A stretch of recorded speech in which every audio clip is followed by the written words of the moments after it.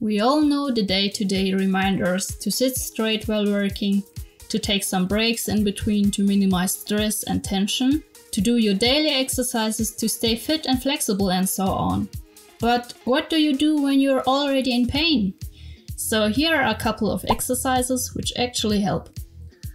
Hello, my name is Chipsy. I'm a freelance illustrator and design student, and today I'm going to show you some exercises and stretches which actually help against typical pain from artists and designers, like a hurting back, neck and wrists. And of course, this video is also dedicated to all the other people who also deal with these kind of issues. Just a little disclaimer, this video is not a medical advice or treatment plan, so don't do these stretches when you're injured or feel a sharp stabbing pain. If you do so, please consult a doctor. Take it slow, your body needs time to get used to these stretches, which should, by the way, not hurt, only work up where you feel a light stretch. So don't overdo it, and it's important to warm up your body before, and that's what I'm doing right now. As a warm-up, you can go for a fast walk, do some jumping jacks as I demonstrate here, or any other cardio. Don't go into your stretches cold, otherwise you risk getting injured. We are starting with the biggest problem and most hurting body part of an artist. It's the back. I especially struggled with lower back pain when I started to draw regularly, and these exercises in particular helped me so much. Exercise number 1. Turn to your side and extend your arm, so you're standing about an arm length away from the wall. Then press your forearm onto the wall. Place your body weight onto one foot and slowly move your hip towards the wall. You should feel a light stretch on the side of your waist. This muscle you feel right now helps you to move your torso back and forth and to the left and right, but it's often quite stiff from sitting so much while working. With this exercise, we relax this particular muscle and loosen its tension, so your lower back should stop hurting after a while. Hold all of these stretches about 10 to 30 seconds and repeat it a couple of times. Another way to stretch this muscle is to place your leg onto something the same height as your hips. The tip of your foot should point upward, and then you gently move your upper body in the direction of the leg. But take care to not hurt yourself.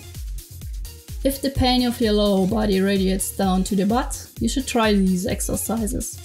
Lay down, position your legs like this, and push your knee away while you pull your foot towards you. You should feel a precise pull down in your bottom.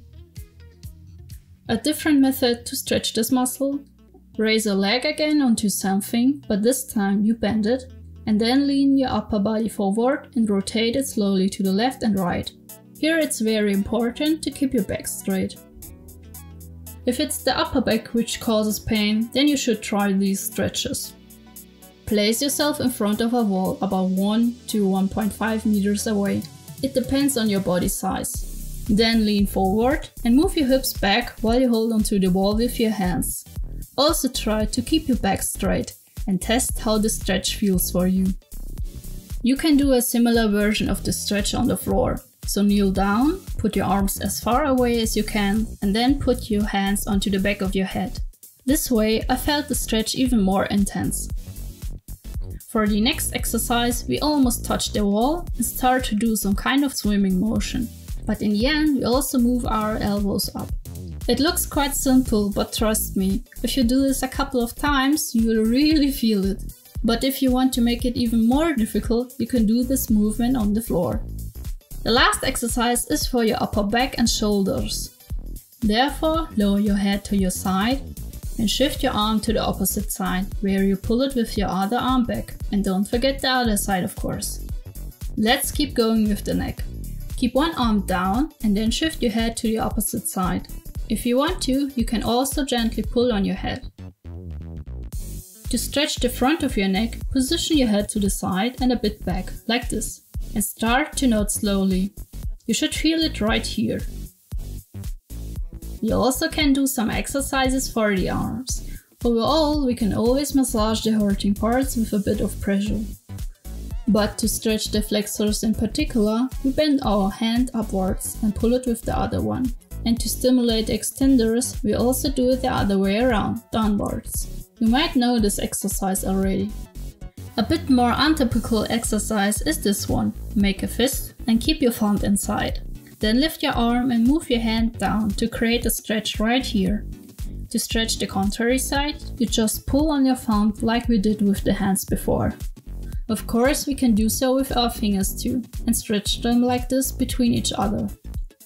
Another routine you can practice is to open and close your hand while you have wrapped a rubber band around the fingers.